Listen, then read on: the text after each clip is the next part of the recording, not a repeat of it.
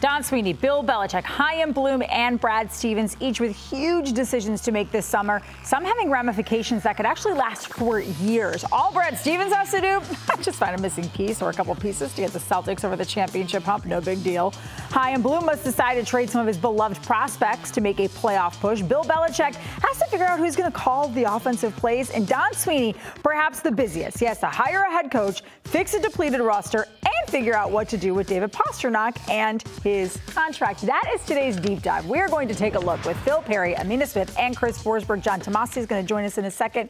Kind of where everybody stands right now and where the most pressure is at. So we are asking the question, which GM has to nail it this summer?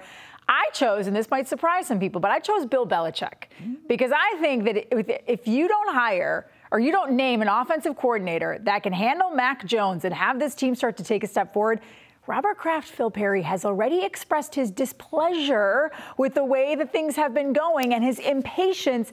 People aren't going to sit around and be like, oh, it's cool that you get your butt kicked by the Buffalo Bills every year in the first round of the playoffs as a wild card team. I also don't see any major seismic moves happening with Bill Belichick, nor do I really see it with any of these GMs anytime soon. I would say in terms of the decision that Bill Belichick has to make, though, most of his decisions are done. The guys that are here. It's Joe Judge. Looks like he's coaching the quarterbacks. Matt Patricia looks like he's coaching the offensive line, but might have a bigger role as we get closer to the season. I think the decision that he may have, Bill Belichick may have, is do I decide to have an even bigger voice? I think he already has a big voice in terms of what's happening offensively.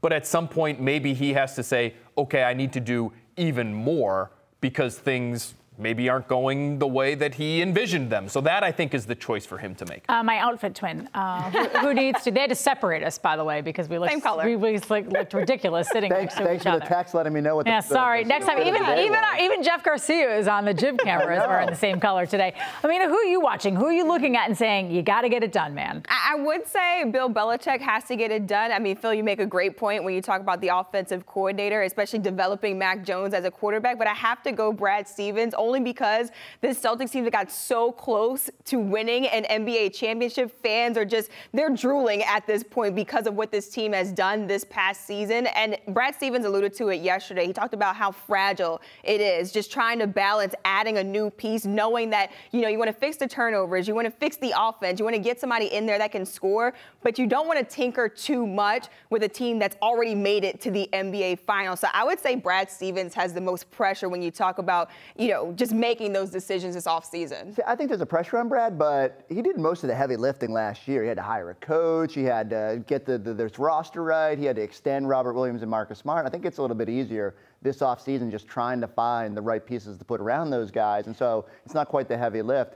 For me, it goes back to Belichick because 2018 feels like years ago since you get out of the first round of the playoffs, and people around here just aren't patient. And I don't care what you've done. It's always, what are you doing next? We see that with the Celtics. Everyone who comes up to me now in the streets, they're not asking what happened in the finals. They're like, what's next? Everyone's already forgotten about what happened 5 days ago. It's about what happens over this. To me, though, it's Stevens at number one because they're so close to a championship it's one move or two moves to get you over that hump. Whereas I think even the most ardent Patriots fans would say, they're not Super Bowl favorites this year. He's my 1A. I just feel like with the Celtics, people have a little more patience with them. And there's an idea that, it's not easy to win that first one under this regime. And you have time, right? Where it's starting to feel like maybe Belichick and the Patriots and that regime doesn't have as much time on their side. But you mentioned, Chris, that it's not a lot of heavy lifting for Brad Stevens. But is it almost more difficult to find that piece that puts you over the top? You have your stars. You know who's great. Now you've got to find the right little, the final pieces to that puzzle. Yeah, for sure. And there's a pressure that comes with that. I feel like what Brad does this summer is so imperative to whether they're a title contender in 2023 and 2024.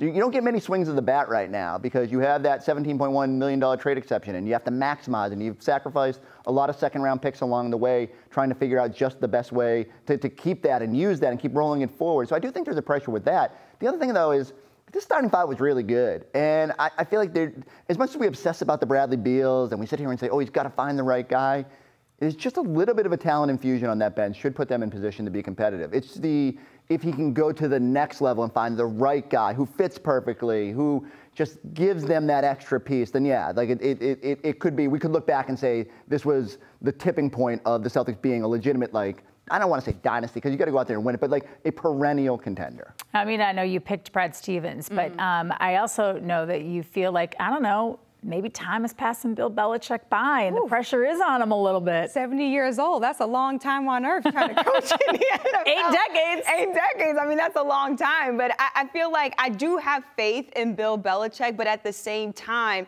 we saw that relationship between Bill Belichick and Robert Kraft get strained a bit over the last couple of years. Even Robert Kraft, like, kind of dropping nuggets, like, in some of these pressers and some of these, interviews that he does with reporters. And it's almost like, okay, wait, is there an issue behind the scenes where Robert Kraft is getting a little bit annoyed at the fact that the Patriots aren't where they were, where they're winning Super Bowls, where people are expecting them to go deep into the playoffs? So when I think about Bill Belichick, I'm like, maybe there might be a timer on his time being a head coach and what, people expect out of him in that position. See, I think there's a difference between voicing your displeasure at the fact that you haven't been out of the first round in some time and the coach actually being on the hot seat. I don't think they're close to that in New England, in Foxborough with Robert Kraft. And I would just say this about the Celtics. You're talking about the Patriots and maybe running out of time, Trenni, and not having the time that everybody thinks.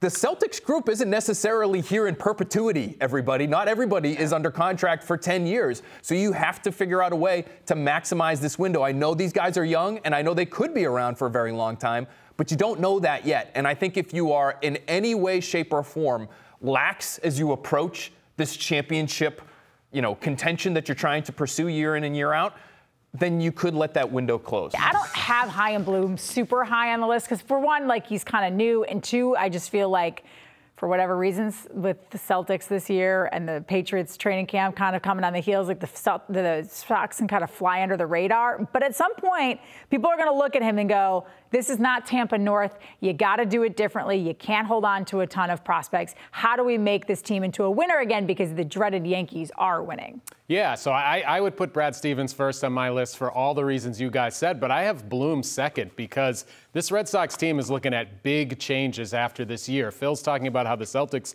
window isn't necessarily as large as we think. Well, Bogarts could be gone, Devers' contract. We know that whole situation. So there is pressure right now. This team has been playing .700 baseball for more than 6 weeks now. This is a legitimately good team. Whatever was going on with them in April, they have fixed it, but there are still obviously holes, and that's where Bloom needs to step up and do something. Does he step up and do something, though? Because he values those prospects. Yeah, so last year, if you remember, they made the one trade for Kyle Schwarber. They traded one right-handed pitcher who they didn't want to part with, and they reluctantly did.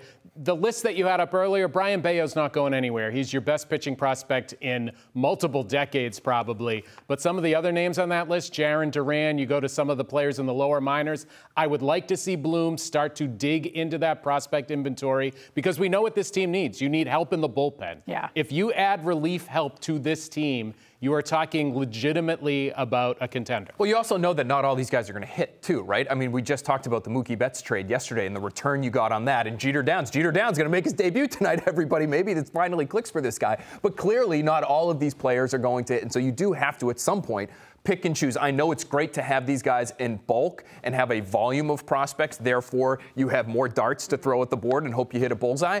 But you got to deal some of these guys to get talent right now, especially when you're as good as you are. This is a good team right now. That's what I was about to say. Why hold on to it? If you were even close last season and you're talking about being at the 700 mark this season, what's the whole point of holding on to it? Isn't the whole point to that's go what all the in nerds and win? do. I don't understand. In baseball, Amina, that's what the nerds do. Sustainable winner, Amina.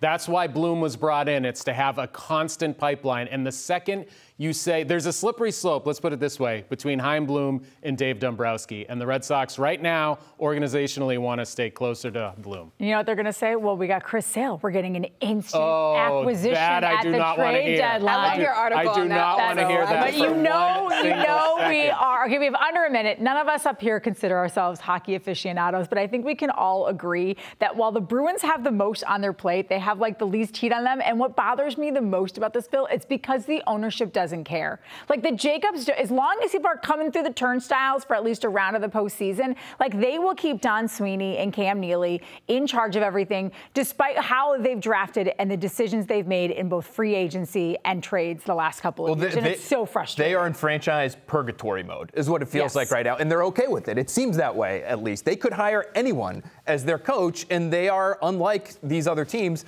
it feels like they are really not close to contending for a Stanley Cup anytime soon. So that, for me, even though they have a lot of work to do, it does. It puts Sweeney at the bottom of the list.